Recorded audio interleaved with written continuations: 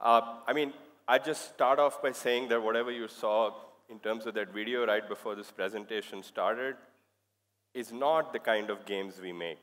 Um, for people around here who know our business, Games 24/7, we run a skill gaming business. We do actually have a casual game studio, and I'll definitely talk a little bit about that through this presentation. To start, when Neha came and told me, Neha and Saurabh in our team, about me talking about the future of gaming experience, I'm a big student of neuroscience, and interestingly, as it turns out, the parts of our brain that light up or that go to work when you're thinking about the future are also the same parts of the brain that go to work and light up when you're thinking about the past. And so that naturally took me, as I was trying to think about the future, it was almost natural that my mind went back to the time I grew up playing games, getting nostalgic. I probably started playing games in the 80s, started on the Atari playing Pac-Man. I think everybody here has probably played that. Moved on to, I remember this was also probably in the 80s, that I used to go to my grandmother's house in Delhi and would beg, borrow, and steal to play Mario Bros.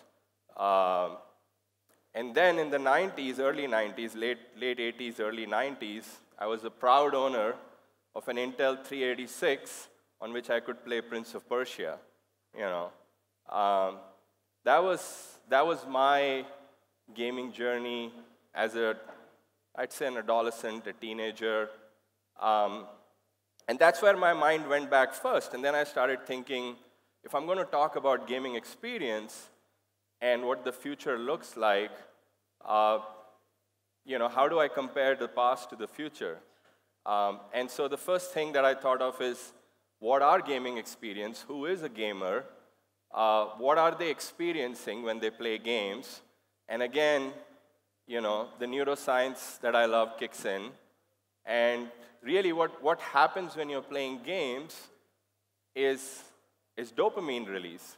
And depending on how good the game developer is in terms of designing reward mechanisms, and to be clear, it's actually not reward mechanisms, it's anticipation of rewards that kicks off dopamine in your brain. And dopamine makes us feel good.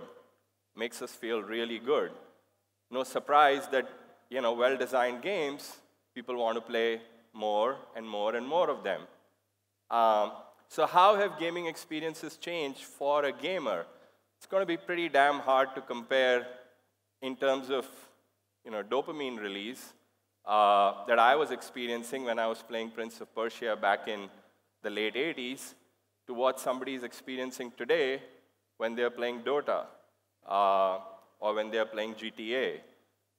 Pretty hard thing to do. If you ask me, I was feeling pretty damn good playing the games that I played then. I was hooked to those games. Are people today having a better time? I don't know. But what has changed, what has really changed, and this I have personal experience of, is I'm definitely fighting a lot more with my children about them playing games all the time than my parents were fighting with me, And that's primarily, I think, because game consumption per capita, game production per capita, has just grown exponentially. I just don't think there was that much content back then. And the two main factors, in my view, that have driven this explosion in the gaming space, one, no points for guessing, internet, and the second is mobile devices. What the internet and mobile devices did is two things essentially. One, made it super easy for thousands, tens of thousands, hundreds of thousands of game developers across the world, easy and cheap to bring content to players globally. But the second, and far more important thing that I believe that these two developments have done is made games a truly social experience. it's only now that we're starting to discover the power of what multiplayer gaming experiences can do. And the biology behind this is also, by the way, very, very clear. The amount of dopamine that your brain puts out when you're playing with a friend or when you're playing with a real person is significantly higher than what the amount of dopamine your brain will put out when you're playing with a machine. We definitely enjoy that social interaction a lot more. So when I walk into my 15-year-old son's room when he's playing Fortnite, what I see is very different from what you would see walking into my room when I was 15 playing Prince of Persia. My son has headphones on, a mic. He obviously has his computer in front of him. He's laughing, he's chatting, strategizing, sometimes screaming, cursing, banging the desk. It's truly a social experience that he's having when he's playing games. And to me, at least until now, that is the most profound change that has come across as gaming. That's certainly not the experience that I had when I was playing games. So what does the future look like? A lot of exciting things. I think cloud gaming potentially transforms what the landscape of console gaming looks like. I'm certainly no expert at console, so I'm going to stay away from that. AR, VR, super exciting. Personally, I think a long way to go because, one, those devices are still cumbersome, and two, they're still pretty expensive. And three, to my experience, and I have one of those at home, still not super user-friendly. So still a ways to go in terms of these devices. The thing that I'm most excited about, the thing I think is changing the landscape of gaming as we speak, and is not really a thing of the future. In fact, something that's changing profoundly the way our society functions today is machine intelligence. And by the way, I don't think there exists any machine today that can navigate the traffic in Bangalore. I don't think that's going to happen in a long, long time. But there are certainly machines today, and I can tell you that because we're building some of them, we've built some of them, that are able to deliver far superior gaming experiences than what human beings could potentially do. So a little bit about our business. I'm co-founder, co-CEO of Games 24/7. Our operating ethos as a business, we describe as the science of gaming. Our foundations, the foundations of our business are based on the principles of science, so not a surprise. We've invested a lot in machine intelligence. Today, machines in our business are optimizing our acquisition campaigns. What's the best place to spend dollars? What's the best creators to spend dollars on? They are optimizing our retention campaigns. They are optimizing our product experiences. And how are they doing that? They're doing that by personalizing. To me, personalization is not just the future of online gaming, not the future of gaming, but it is here now. And if you are a game developer, or if you're thinking of developing games, any kind of games, whether in the space that I operate in, which is largely games of skill and some casual gaming, or you're thinking of building AAA games, you're thinking of building casual games, if you're not personalizing experiences for your users, 5 years max, you're a dinosaur. You don't exist. So what is personalization, and how can machine intelligence help you personalize experiences? Where can you personalize? My answer to anybody who asks me that question, whatever your imagination allows you to think of, wherever you can use machine intelligence, use it. So let's take a simple example. And a simple example is, let's take any game. Any game, could be Candy Crush, could be Dota, could be a mid-core game like Clash of Clans, could be a game like Rummy or Fantasy Sports that we run. The first and biggest challenge a game developer has is, how do I treat a new user? Some new users come on your platform that already know how to play the game. Some need significant hand-holding.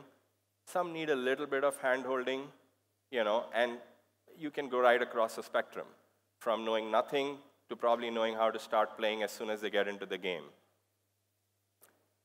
It's not really hard anymore to build machines. And I'm not talking about, for people who understand segmenting and clustering, obviously all of that is helpful, but that's not what I'm talking about. I'm talking about building machines who are able to look at how a player is behaving in the first few seconds, maybe a minute, minute and a half of their gameplay experience, and can determine from that. Just like a live person trying to teach somebody a game would determine, hey, I think this guy needs more help, so let me explain to him how to go about playing this game. Or you know what? This guy actually knows already all the basic stuff. Let me take him ahead faster. That's what machines can allow you to do, and that's where the fun starts.